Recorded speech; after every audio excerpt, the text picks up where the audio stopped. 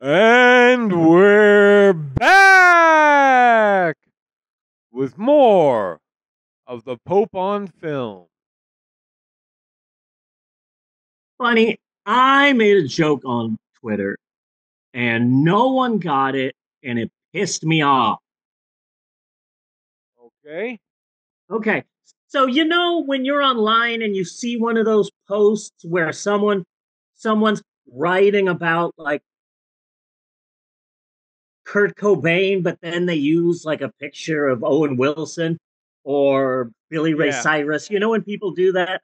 Well, I saw a picture of Meatloaf and whoever the girl that Meatloaf sings with on stage doing Paradise by the Dashboard Light, which I have always fucking hated. I fucking hate that song. Um, and the way that Meatloaf looked all sweaty and crazy and hunched down, and he's wearing like a pirate, like one of those ruffled 1970s Yeah. like disco shirts. That that I made one of these posts where it's Meatloaf and whoever the chick is singing Paradise by the Dashboard Light. But I put as the descriptor for the picture, Sweeney Todd, the Demon Barber of Fleet Street, is a 1979 musical with music and lyrics by Stephen Sondheim and book by Hugh Wheeler. It is based on the 1970 play Sweeney Todd by Christopher Bond. And I got so many comments, and they were all, wow, that guy looks like Meatloaf. Oh my god. Is that when you buy Meatloaf on Temu? No, it fucking is Meatloaf. And that pissed me off so much. But then again, I guess Paradise by the Dashboard Light is not the sort of thing that this new generation understands. Well, it didn't seem like they understood any of it. Like they didn't understand that, and they didn't understand Sweeney Todd either. Yeah, yeah. So it's all ridiculous. Anyway, it's time, Bunny. It's time. It's time. My Yes, god, it's time. yes, Bunny, my friend. It is time once again for all of us here at the Pope on Film podcast to 23 skidoo our way into the second half of the show. And it is said second half wherein we finally and eventually get around to discussing our hand-picked, handcrafted, and hand-jobbed movie of the week. And this week we wrap up our very cheap summer of Roger Corman by watching two of his most discussed films, Rock and Roll High School from 1979 and the unreleased Fantastic Four movie from 1994. Bunny, give me some Yes. dramatic music. Dun, dun, dun, dun, dun. So this is the last episode of our last theme summer, 2024, the very cheap summer of Roger Corman, the legendary filmmaker best known for making cheap films under budget. I came to Barry Corman not to praise him. I'm not the biggest fan. Um, I I kind of wish we did Rocky again. That's Yeah. how much I love Roger Corman. Although it is nice seeing Dick Miller every once in a while. Yes, it is. Whenever So, you get a chance to get a little dick in a movie, you yeah, know. yeah. So, the first film was Rock and Roll High School. Bonnie, I'm going to be honest with you. I don't care if I lose street cred or if people think this isn't cool. I believe this is the second time I've ever seen this. Yeah, I might have seen Uh, it a couple of times more than that. yeah, I think this was the second time seeing it. I never cared for it, but then again, I'm the wrong age. I was in high school in the 90s. If I was in high school in the early 80s, then this might be the shit for me. but it's not. No, this okay. I enjoy this movie. This Okay. is a bad movie. There you go. This is a bad movie that picks up extra credit points for odd little things, including now nostalgia. You know, Yeah. seeing PJ Souls in something again. Ah, fucking love that woman. I'm going to give it an additional 2 points just for her. Hell yeah. I fucking love her. There was a band in Sacramento, a short lived all girl band in Sacramento called the Rip Randalls. Yeah. Uh, Plus, how do I say this nicely? I loved the Ramones in my teens and 20s. Now I'm less angry. I have a lot less cartilage, and I don't particularly care for the music of the Ramones as much as I used Fuck to you in my too. youth. Fuck you too. I'm just older, Yeah. and just I had a phase in my teens and 20s, but I'm not that anymore. I love PJ Souls. She is fucking gorgeous. And then here's another one of those tropes: PJ Souls and her best friend, the ugly nerd. I say ugly because she's wearing glasses. Yes. So she'll always be an ugly nerd. Yes. I mean, it's not like she's going to take off her glasses and suddenly be a completely different person. That never happens in movies. No, not at all. Um, Colleen Howard, get a couple of points. Well, I got to give her points for the Ramones. This is the most be hair like I've that ever if you have to be. But yeah, this is the get a most couple of hair I've points ever for seen on seeing Clint Howard. for seeing Clint Howard. Yeah, yeah. And for me, I don't know. I always feel a little happy whenever I see the Bartels in a movie. The Bartels. One thing that killed me is that Riff Randall is saying, "Oh man, I want to write a song for the Ramones," and it's like, I don't think it would be this difficult because fucking the Ramones never wanted to write music for the Ramones. No. So I honestly don't think it would be as hard as it is in this movie. And like, do you have to come up with like 3 lines? Like max? Yeah. For a Oh, and Ramones then song? apparently Dee Dee was such a fucking shitty actor that they bumped him from 7 lines down to 2. Oh, wow. So, haha.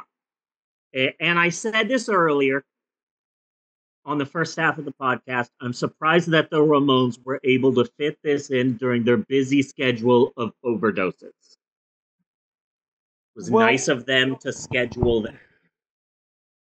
When did they become like more mainstream? Not here. Because You I know, literally did look up like a fun fact where like they were only getting paid $250,000 to be in this movie, and so they had to keep doing concerts at night while they filmed during the day so that they could afford to even make the movie. that and makes also sense out of Roger Corman. yeah, and also Dee Dee Ramone did overdose during the making of this film. Oh yeah, So awesome. yeah, so it was still during that period. There's some weird stuff about this that I like. Number one, Dick watch. Anytime you get to see Dick Miller in a movie, love it. It's great. And also, they did a good job drawing him in the poster. Yeah. Really like the poster. One of those Wet Hot American Summer posters where it's all like a caricature you get on the beach. But the overall look of the movie and I'm putting this in the plus column too. The overall look of the movie looks like a 60, 65-year-old guy's interpretation of what they think high school looks like now. Yeah, I saw this film as just a 1979 punk rock beach film. Kinda, yeah.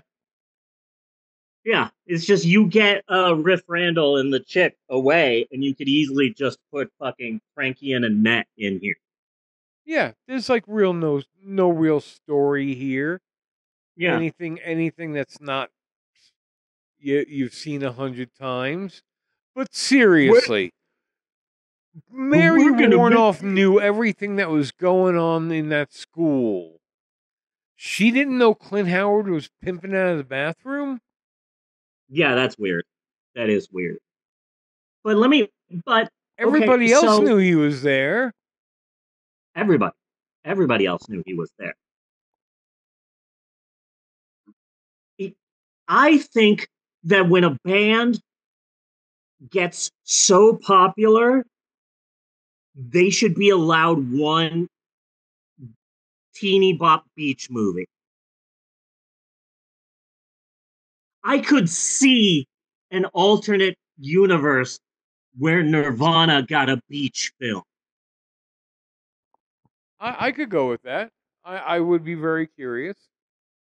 And it's like, then there are bands that I hate, but like, fuck, I would watch the Imagine Dragons beach movie. Yeah. I would see that. That would be fun. These kids are just really happy to be in the background, but not only are we streaming this to an audience of 3, but also this is a podcast, so you're only appearing in like 50% of the podcast because you're being seen. You're not being heard, kids. So before the Ramones signed on, bands and or musicians considered for the starring part of this movie included, and these are all horrible ideas, Cheap Trick. Okay. No. Todd Rundgren. Maybe they would have changed it to I don't want to go to school. I just want to bang on a drum all day. Yeah. Devo. Ugh. And fucking Van Halen. Okay. And to be clear, I think Van Halen should get a movie. It should be David Lee Roth Van Halen, and they don't get a beach movie. They get a Scooby-Doo-esque mystery. Okay, I can live with that. Yeah, that I can see. But but even then, I mean, again, this movie's 1977. Van Halen would have been fairly well unknown at this point still. Mm-hmm. Yeah. I think that as much as I might not like the music of the Ramones, they are one of my favorite cover bands. Yeah. Like their original music, it's okay, but like in my mind, the Ramones own the song California Sun. Because that's the version that I'm not embarrassed to listen to. Okay. And there are some other covers that they do that I really like.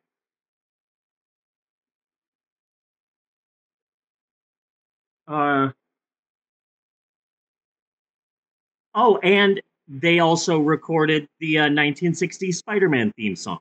And yes, I really like that. I really like that. Oh, and for a while, Maxwell really liked the song I Don't Want to Grow Up when he was younger. Yeah. I don't want to grow up. I don't think you remember that, Maxwell, but you did. You huge Ramones fan. And also the DJ screaming Steve Stevens is actually LA DJ, the real Don Steele, who was 93 and 2 points for him being in it. Yeah. To be he is clear, such a weird character, and this is the same exact fucking guy from Death Race. And Humanoids from the Deep, I think. Yeah. And Once Upon a Time ... in Hollywood. Really? Yeah.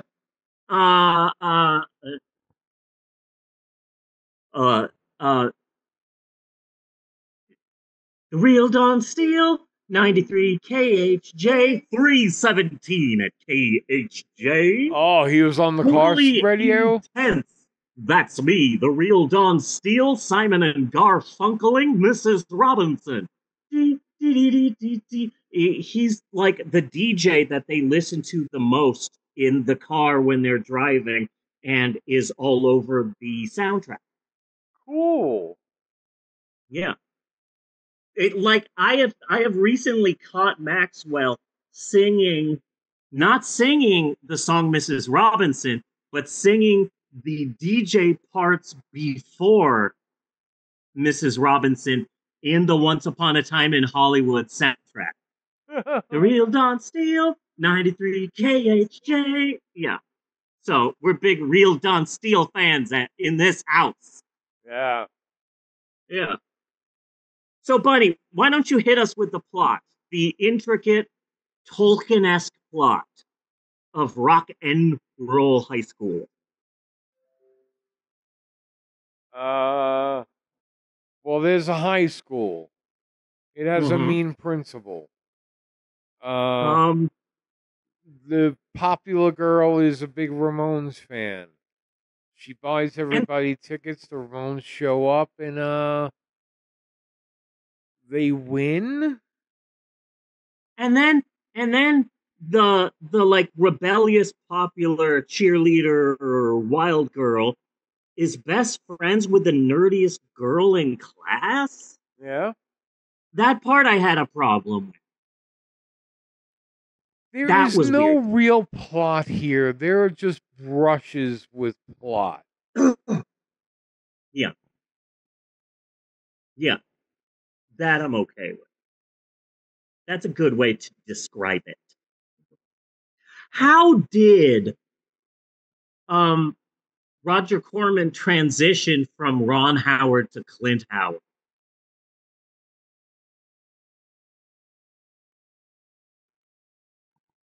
That's a question Clint works that I real. You know, Clint works real fucking cheap. Oh, that's exactly it. I didn't think about that.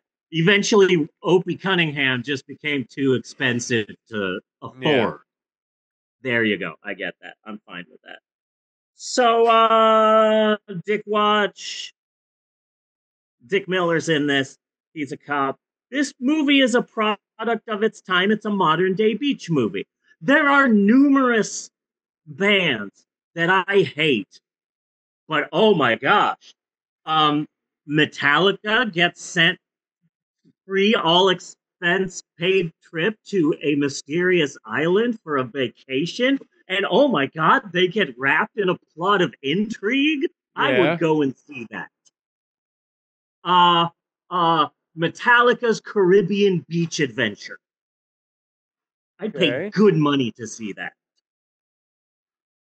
That good damn money. Yeah.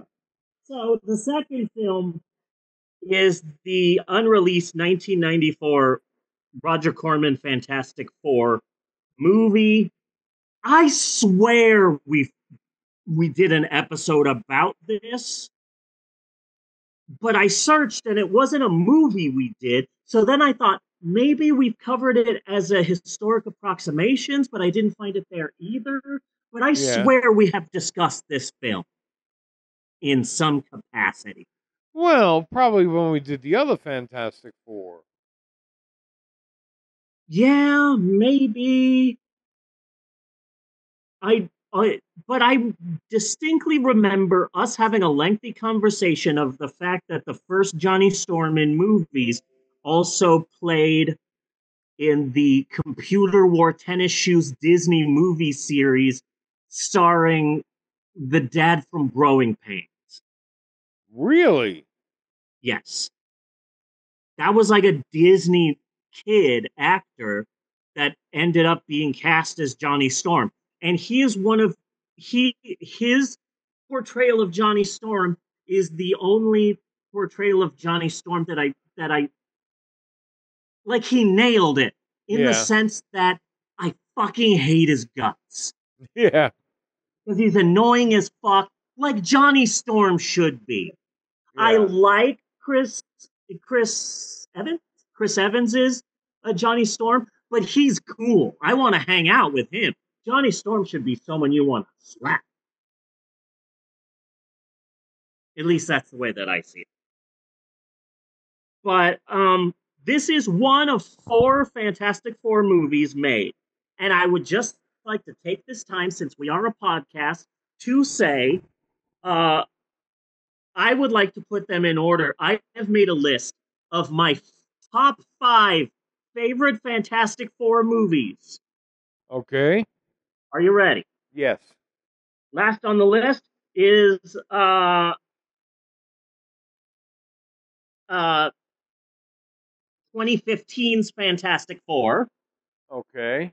I kind of like Michael B. Jordan as Johnny Storm, but like the rest of the movie, it sucks. And also, you really fuck Doctor Doom again.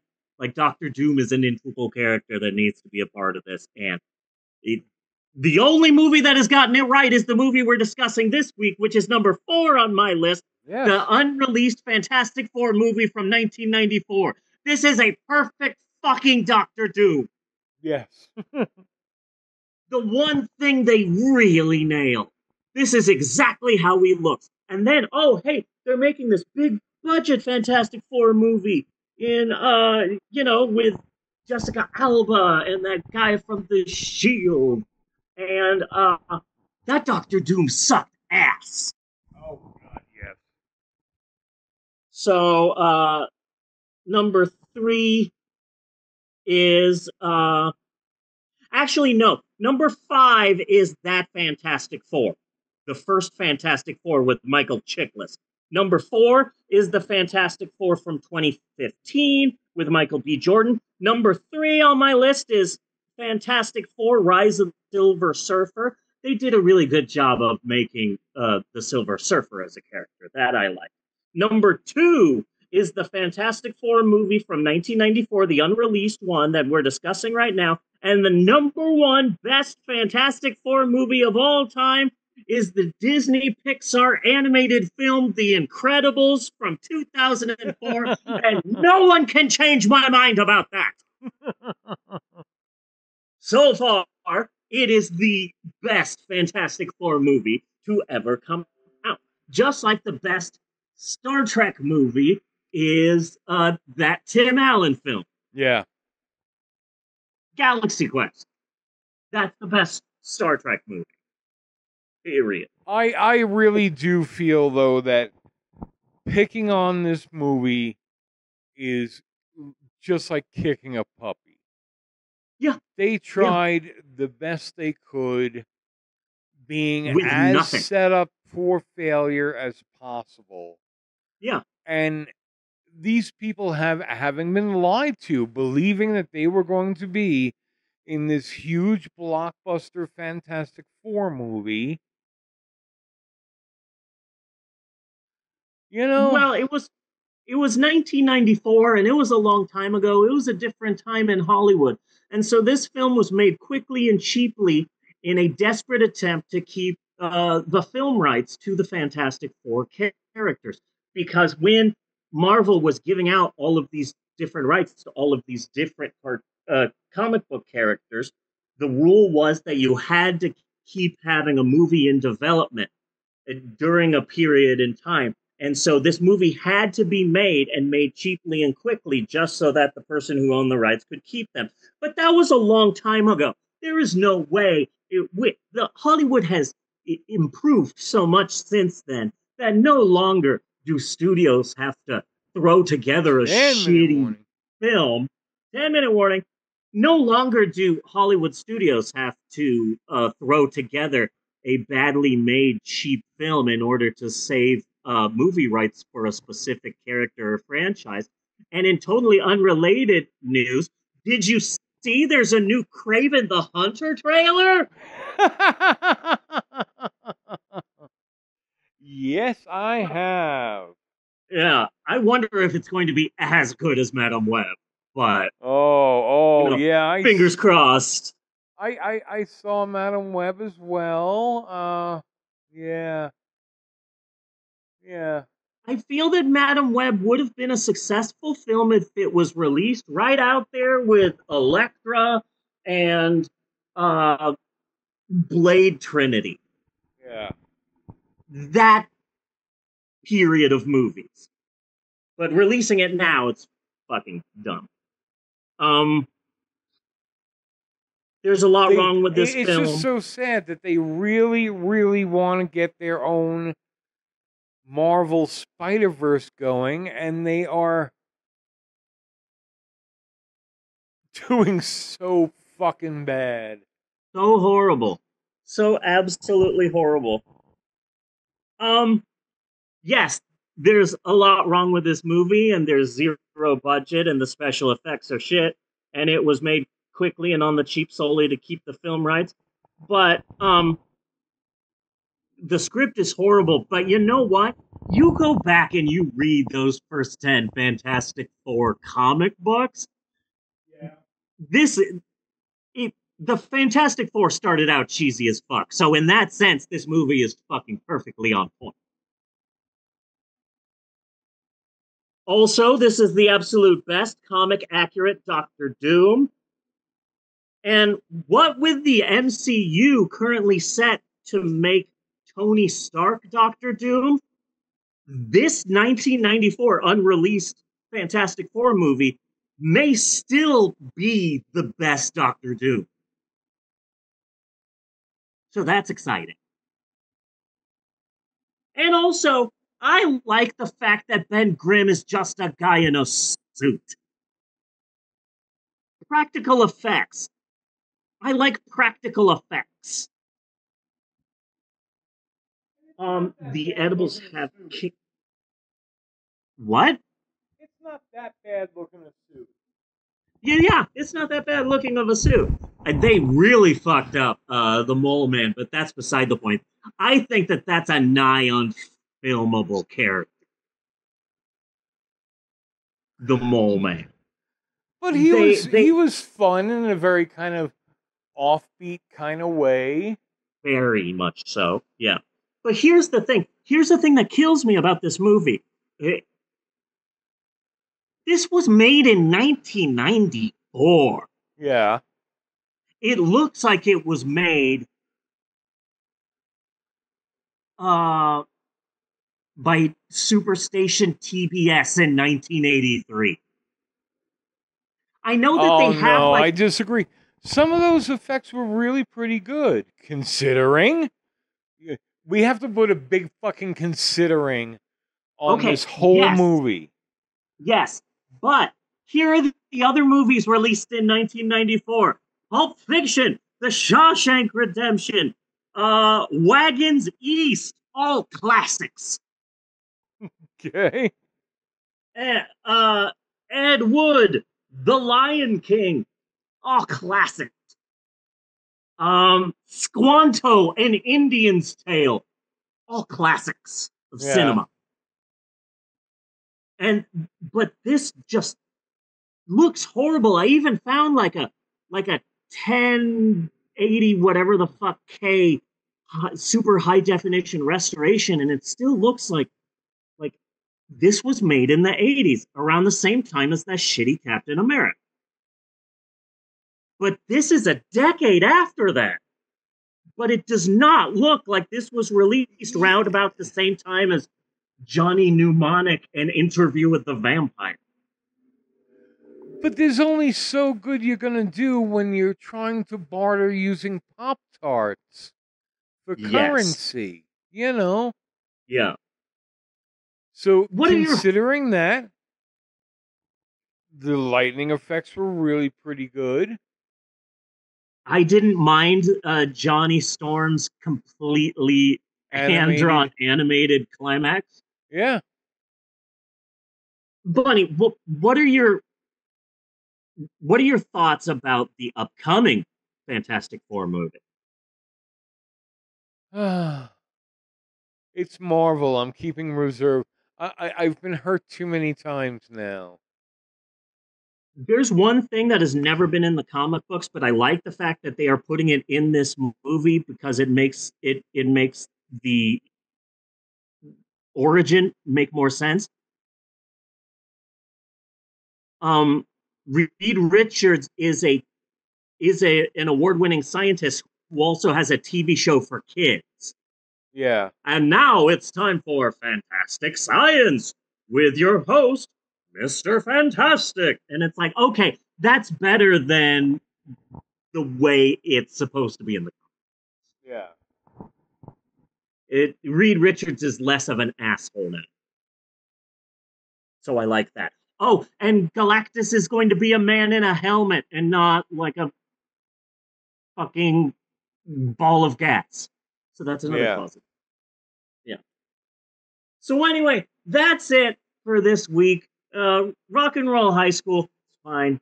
Fantastic Four is pretty good for what they had, which was nothing. It's pretty good. Yeah.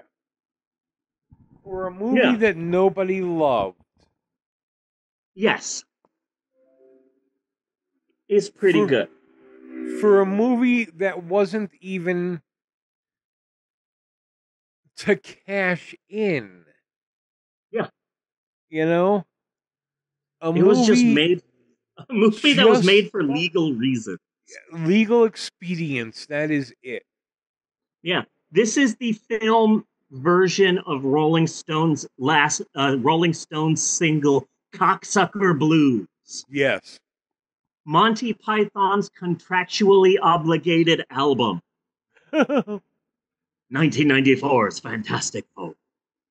So that's this week. Next week, we're wrapping up the podcast. I am going to be doing the next 2 episodes, and then it's all Bunny until we finish it out. And so I was originally going to show movies we've watched before, and we go back and we watch them again. Fuck that. Next week, we're watching I Saw the TV Glow. I Saw the TV Glow. Yes, it's an A24 horror film that apparently I need to watch because of who I am. Okay. So we're watching that. Check the cough, it's there. And that's going to be a lot of fun next week. But now that I'm looking back at this week, the highs, the lows, the ups, the downs, the real Don Steele and the Ramones and Trap and Roger Corman, I've got to say, I think this has been a pretty darn good episode. It's been an all right, a fine episode of the Pope on Film. It has been a damn good episode. Yes. Okay. I realized I said it was a damn good episode, and then I walked it back because I feel like you're the person who makes that distinction, not me. But anyway, I concur with your assessment, good sir. So until next week, I am Bunny Williams. And I am Reverend May Lynn. And wait, what was the Dick Watch count? Dick Miller was in Rock and Roll High School. He was not in the Fantastic Four. I think he might have actually been the person in the thing suit, but we have no proof of that. We will see you. Thanks for listening, and we will see you next week, you godless heathens. And you real Don Steele 93 KHJ. Good job, Maxwell. Do do do do do do do do do do do do do do do do do skitty papa doo. I actually got to finish it. Yay! Cut. And Eleanor, come on, hurry. Less than a minute before we get cut off. Cookies. Okay. Cut and print. That's our